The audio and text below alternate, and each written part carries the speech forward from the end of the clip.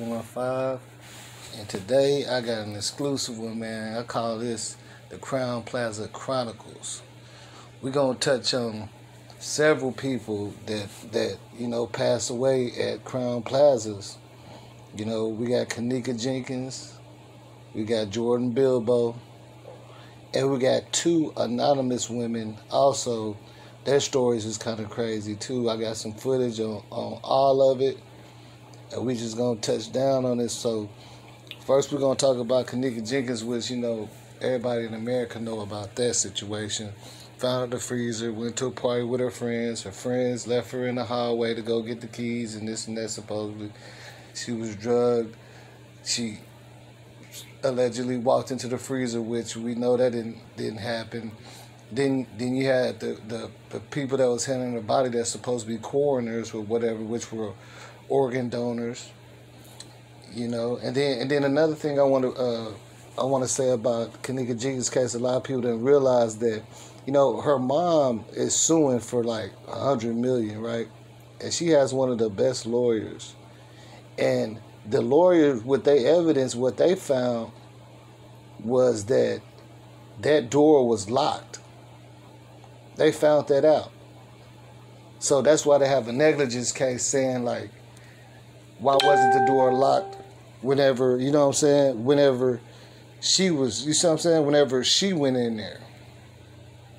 Why wasn't the door locked then? So she was basically locked in there because when a dude went and found her body, he had keys. He unlocked it. But it wasn't locked when she went in there, so that's what's helping the negligence case, saying whatever, okay, we can't find foul play, but we know that you locked the door after her body was in there because you knew the door was supposed to be locked in the first place.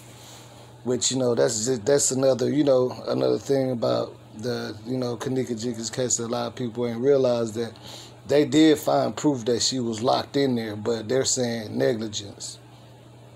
Like they forgot to lock it up and whatever, which is a crazy situation, Like I said, you can see the little blood specks all around the little push button. So she was trying to get out. She was kicking it. You seen her foot messed up. You seen that there was a room right when you passed the freezer. And you also seen where whenever the coroner or organ donor dude was showing the parents the body, every time they went back to the freezer, you could see their body. Even if you didn't see their body, you seen like their silhouette, their shadow opening up the door. So, that case alone, that reached a lot of people too. Now, next we finna get into Jordan Bilbo. Just give me a second. Okay, so now here we have Jordan Bilbo. Just wanted to show you a picture of him. He passed at the Crown Plaza too, a different Crown Plaza. I'm gonna read the article about it, and then I'm gonna come back and give you some extra information about it that people don't know. And I got a video to show where his body was found and how they tried to cover it up by unscrewing the light bulb. He was at the top staircase, like the elevators wasn't working, but he was at the top staircase that leads to the roof, and it was dark up there because somebody unscrewed the light bulb. But let me get into this article. Okay, now what happened to Jordan Bilbo? Was Jordan Bilbo murdered at the Crown Plaza Hotel? Yes, of course he was. In Houston, Texas, Jordan Bilbo, 25 years old, was missing for 32 hours inside the Crown Plaza Hotel and was found dead in a 9th floor stairwell with a gunshot wound. According to family, Jordan went missing the night of October 31st, 2017. Jordan's body wasn't found until November 1st, 2017. According to the hotel, the elevators had been down at the Crown Plaza since the hurricane, and the stairs were what the guests used. The hotel also said that there were only one camera working at the time, which was the first floor camera, which is crazy. which is pretty weird if you ask friends and family, especially with the hotel being a 4-star hotel. What is also strange is that Jordan Bilbo had been missing for 32 hours and no one heard the gunshot or smelled him or even discovered his body for that matter, especially being the fact that the stairs were the only moving around the hotel. What is also strange is that the hotel said that Jordan Bilbo's friends checked out of the room November 2nd, 2017, which wasn't true. Bilbo's friend stated that when she asked to go back to the room, she was told that she could not enter the room because it was being deep cleaned, which is very odd due to the fact that she did not ask for any room cleaning. Okay, now check this out. So, uh, his friend or whatever, the female, she supposedly talked to a detective or whatever, and they gave her a card and everything, because she was like kind of raising hell and everything at the time. And she tried to follow up with the investigator. It was a fake number, and she couldn't even find the investigator's name nowhere listed. You can look that up. Now, I say you have to ask yourself, why would the hotel need to clean the room if Jordan Bilbo was killed in the stairwell? Also, why did the hotel say that his friend checked out when she did not? Something just isn't right about the details of the case and what really happened that night. Also, why was Jordan Bilbo's mother not allowed to identify his body? Authorities told Jordan's mother that there was no need for her to do so because Jordan had his ID on him during the time of his death. The examiners at the morgue also told Bilbo's mother they didn't think it would be best for her to see her son in the state that he was in. So that was twice she had been denied access to her son, which is very strange if you ask me. The examiners also did not give Bilbo's mother any of his belongings he had on him. Instead, they shipped his belongings with his body to a funeral home in Louisiana where he was laid to rest at. Some just isn't right with his case, and Jordan Bilbo's case sounds similar in some aspects to Kenneka Jenkins' case. Kenneka Jenkins was 19 years old, and she went missing in the Crown Plaza, like we all know, from the party and all that, you know. Again, ask yourself, even with the Kenneka Jenkins case, why were no fingerprints taken at the scene? Why was her thymus missing? Yeah, but a lot of people forgot about that, which they say normally once you get around 20-something, your thymus gets so small that it's not noticeable. But the thymus, if you look it up, is a very important organ. And why were her pants partially down? Why did she have seizure medication found in her system? There's still loads of answers in all these cases, you know, the family's wondering about. Now, what I'm finna do you next, I'm finna show you the stairwell that they found his body at, and because it's a activist, I'm trying to remember his name, Lamar something. He actually went up there to the Crown Plaza in Houston, where he found his body, and they found that the light, because it was so dark up there, the light was unscrewed. Watch this. Okay, now this is the video of the stairwell where the activist Lamar, I can't remember his last name, they went and did their own investigation. Check this out.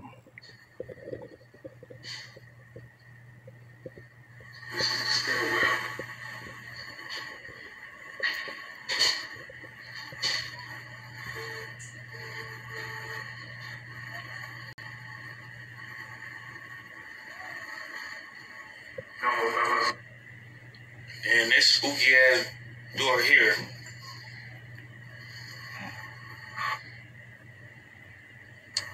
What is that door all about? I don't understand. It's to the roof or something. It say something roof access. What's really going on? It's the most spooky, another spooky case like Kenneka. Mystery. No answers. You know there's some Crown Plaza type stuff. Oh my goodness. Wait a minute. See, this isn't making sense. Come on, Lamar. Yeah, it don't make sense. Right. Just like the Kenneka didn't make sense. This is the... Okay. This is the... That light is off. But the question is this light off on purpose? What you think? That's Of the course light. it's off. Now watch this. Of course it's off on purpose. Y'all see We know it is. We know it is. We know it's a cover up. You ain't gotta point that out. They untwisted We own it. purpose. Oh my goodness. Yep. I do not think. So somebody somebody unscrewed that light. That's where he was found there. 32 hours, nobody smelled the body. The stairwell was the only way to get around the hotel because the elevators was all messed up, and that's Jordan Bilbo case. And if you want to look up more about it, or if you got any questions, you can always ask in the comment. There's a lot more things I know about this case, but I don't want to make this video too long. Now, next I'm finna get into some anonymous woman.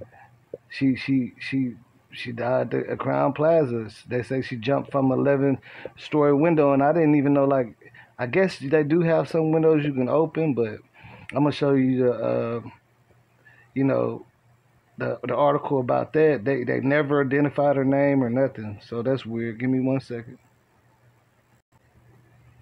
Okay, now this is all they had to say about this woman too. Los Angeles Times, man critically injured after a woman jumping from a hotel lands on him.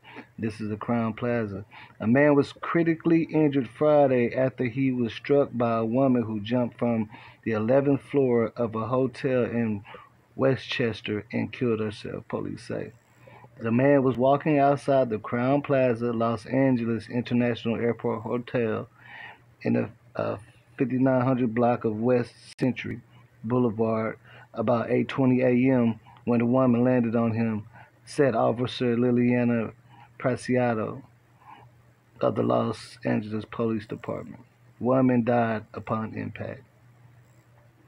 Police were monitoring the man's condition.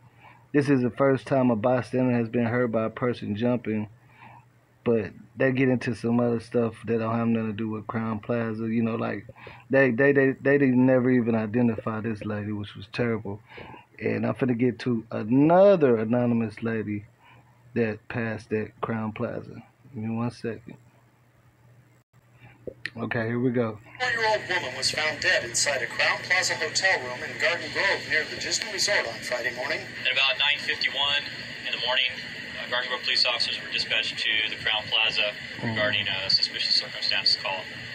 When officers arrived, they found from hotel staff a deceased female. We don't have her positively identified at this point. Garden Grove police would not release details of the investigation, but are calling it a homicide. It's still a very fresh scene. It's only a few hours old. Investigators are looking at surveillance video. The hotel does have surveillance video, and they're checking to see if we have any evidence. One hotel guest. Last night we didn't hear anything. Nobody ever heard nothing. We got in Never heard about, nothing. what time we get in, about 10, 11? Yeah. It was pretty dead. The cops were here all morning. There was a bunch of, probably 8 squad cars. Bellhops and stuff wouldn't tell us anything, but we saw it on the news shortly after, and we figured that it was here because there's a lot of tension going around the hotel. Mark Eads reporting for OCRegister.com. Okay. Now you see what I'm saying? That's why I call this the Crown Plaza Chronicles. All these situations happening at the Crown Plaza. And then one thing you gotta understand is, they're not gonna they make so much money. Even if they did have footage of something happening at their hotel, you think they're not gonna cover it up? Because what's gonna be in a commercial? Yeah, hey, come on down to Crown Plaza. Anything can happen, but we got good rates. You know what I'm saying? Of course, anything that happen, they're gonna cover it up because it's gonna be bad for business, man. That's why it's so many different things going on that I was researching that I just ain't put up because they're never gonna tell that, man. They got to keep their business, going. They're not gonna sit up here and tell you and show no murders or none of that on camera. They're gonna cut that out. I mean, they gotta keep they stuff together. So why would they even give you footage and let you know all these things that we're looking for? You know what I'm saying? You just gotta think about it like that. You know, I mean, anybody. You don't even have to have a high school, diploma to understand that. Like, I ain't finna show you all these things happening in my establishment. I'm gonna cover it up. You know what I'm saying? I'm gonna cover it up. Stuff like this, crazy stuff happening, all kind of stuff, restaurants and all that. You ain't gonna never hear about it because they want you to keep coming to their restaurant. You know. But this is the real Boss TV 815, and like I say, I'll call this the Crown Plaza Chronicles. You know what I'm saying? Because to me, it's just ridiculous, man. I wanna know what y'all think about it, man. Y'all go ahead and subscribe, like, share, and go ahead and get in them comments. And if you have any questions about any of these cases that I didn't touch on, because like I said, I didn't want to make it too long, no, just feel free to ask. It's the real Boss TV 815. I'm out of here.